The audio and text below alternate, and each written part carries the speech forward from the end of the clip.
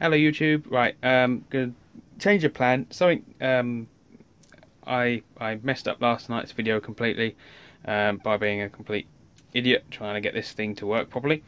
I lost the instructions, couldn't find the instructions online, and then it dawned on me where I'd gone wrong. So I wasted a lot of time last night messing about with this thing when I didn't really have to. I'll add some footage at the end so you can see how frustrating things got. Anyway, I bought my original one of these digital capacity meters from Lemon Blue, which is an eBay seller. Cost me around 20 quid, and since then several other sellers have started selling this module. I'll link it in the description so you can see what I mean. So basically it's a digital display with shunt. If you're using less than 10 amps you don't need the shunt. You can wire it straight in on these. It has 3 buttons and a green backlight. As you can see, the backlight is off and we have a 12-volt supply connected through this lead acid battery. If we change, push and hold the bottom button, it says set off voltage. Now if your battery goes below the 9.6 that is set there, it will turn the whole display off and you'll just have a blank screen. So the whole time your battery is above that voltage, the screen without the backlight will stay on. You've got 2 other buttons, top, bottom. If you press top, it actually fills the battery up to 50 amp hour, although you haven't charged anything or discharged anything. So if you're putting, say, a fresh pack of lithium cells on, say you've got a pack which is, I don't know, 50 amp hour, like it says here, and you've just balance charged it without connecting this capacity meter in, and you know it's 50 amp hour, then this is going to be correct. If you push the middle button, it will then completely empty the battery. So you could do this for, say, bottom balancing. You could bottom balance your batteries to a safe level, connect your battery to the capacity meter, and providing that the top capacity is higher, so say you connected a 30 amp hour pack to this item, and you had it at 0, and the capacity meter set up to 50 amp hour, you could then charge your battery pack up, and although the percentage and the will be out, when your pack is finished charging, you will have the capacity that's gone into it. May not be 100% correct, but some people choose to do it that way. Me. So let's put it back up to full. We have a white MR16 12-volt lamp connected on the negative side of the shunt. I'll put it into the positive side and see what happens. Ow, it's getting warm. You can see it's putting 4.2-ish amps, 49 watts, and if we have a 50 amp hour battery, our pack will last 11 hours 50 minutes. It gives us percentage, amp hour, gives us time remaining, gives us wattage, gives us amps, and gives us the battery voltage. All of this is information that I like to have, and I'll be honest, more information is better than none. This bar declines as the discharge happens, but the interesting thing is you can actually connect a charger into this pack, and if I just get my IMAX G6 leads, if you connect it negative to the far side of the shunt, if you connect negative to the far side of the shunt, positive to battery positive, start your charge using whatever device you choose. The screen will flash to say it's charging. It will show the current going in, the wattage, and the time remaining until your 100% charge state is reached. If we set this down to nothing by pushing the middle button, you'll see it wants 51 hours to charge. It counts milliamp hours. Over a certain range it will change to amp hours and the percentage will climb. The battery bar is a nice touch. I like it going up to say it's charging. It's a shame it actually doesn't do that when it's discharging, going the other way, but I suppose a solid bar counting down in segments is probably a bit more intuitive. Right, now let's have a quick look at the next menu, which is actually hidden. It's not very easy to get to. The instructions are supplied in Chinese, and you have to translate them yourself. I was, in my blind ignorance, just pushing down all three buttons, because I knew that you have to push down all three buttons to get into the hidden menu. What I didn't realise is you have to hold down all three buttons and then add power to it. It takes a few attempts to get into the menu. Once you're in there, it's well, I could have almost thrown a party last night.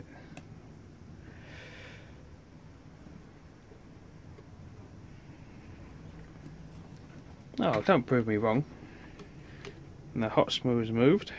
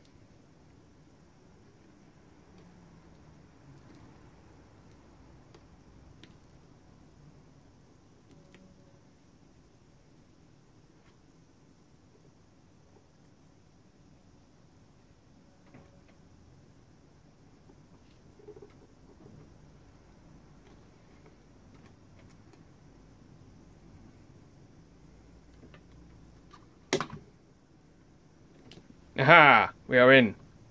So as you can see, it's a bit fiddly. I tried umpteen different ways to get in there last night. Pop rivets and connect blocks. I tried a fork, and I tried 3 pencils taped together. So I was having a tremendous amount of fun last night. We got 4 settings: set cap, which is capacity; set resistance, which is the resistance of the shunt. You got calibration for current and voltage. I'll be honest, I haven't ever had the need to mess about with any of the settings other than set capacity. I'm not going to even bother going into the menus because I'll probably muck it up and I'll never get back out how it was. So set capacity is the only one I'm interested in. I found, to be honest, that they are quite accurate. We had the 50-watt lamp on there and it was reading 49 watts. I'm happy with that.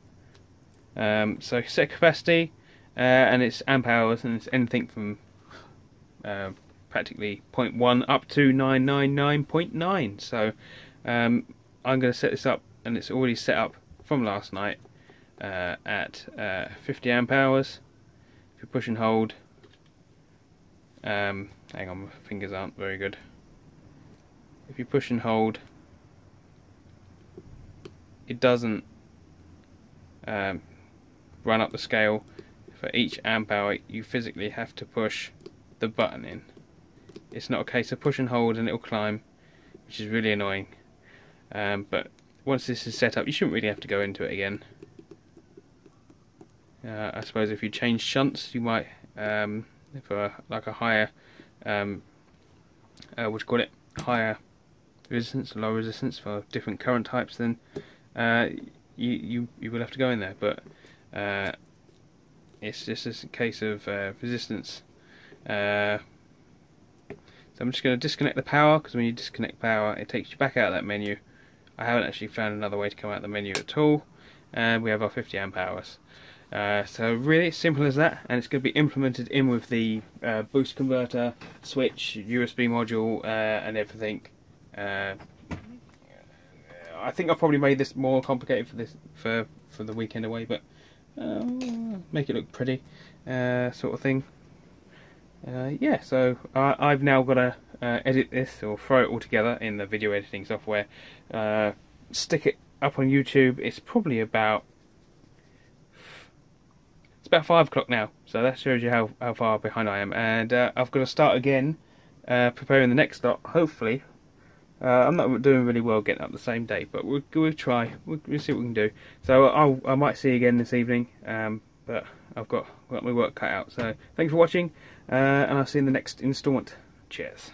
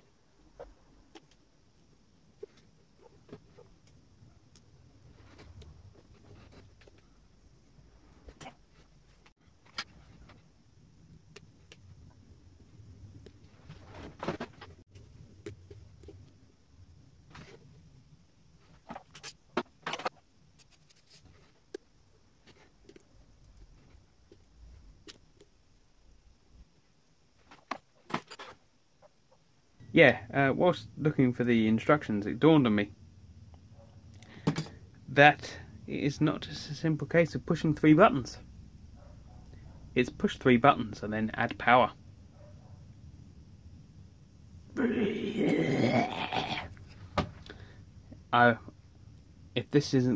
If I don't get it this time, I'm going to find the biggest hammer I have and smash it.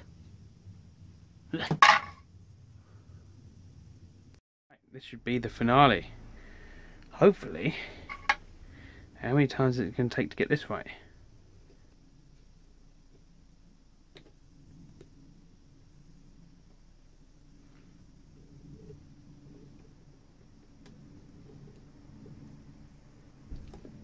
Yes! No!